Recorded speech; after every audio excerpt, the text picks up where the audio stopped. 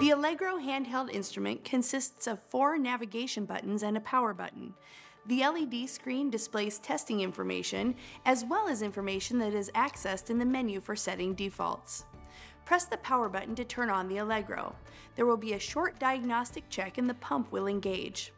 The up and down navigation buttons are used to scroll through the menus or set values.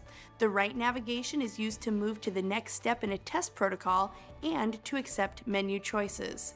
The left navigation button is used to return to a previous step or cancel an operation. The Allegro cradle is used for charging the instrument as well as for printing and transferring test results. There are 2 LED indicator lights that will show the status of the connection. When the power LED on the cradle is green, power is applied to the cradle. The green LED on the device indicates the Allegro battery is charging.